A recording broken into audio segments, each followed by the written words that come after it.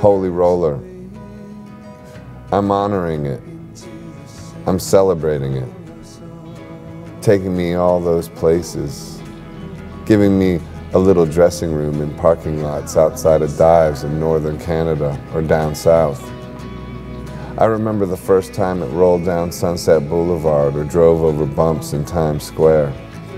I remember it careening through snowbanks in Vermont or driving low and dark in New Orleans. I remember putting a bed in it and using it as my place to live for a time. It took me all over the country and beyond, through different bands, solo and otherwise. The lonely astronauts watched endless bad movies in the back, dreaming big things about where rock and roll might take us, never knowing that we were already there, already living the dream.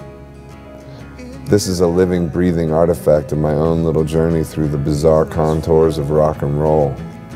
I picked it up in Detroit. It seemed ridiculously fancy at the time. I felt like I was going to prom every time I took it anywhere, only I didn't have a date or a corsage. Eventually I got used to it, and soon we were friends.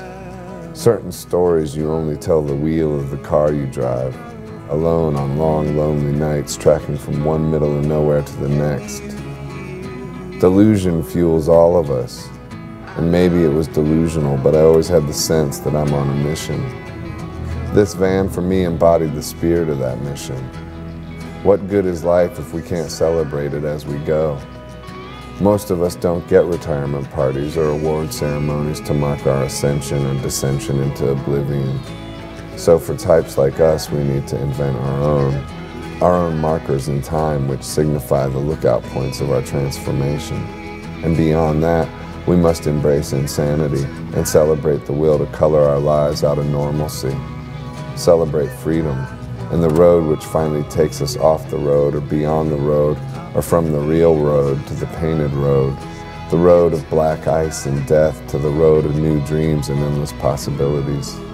I celebrate this road I've taken by turning the vehicle into a holy roller. The music and the van are one. Let them be one and gone.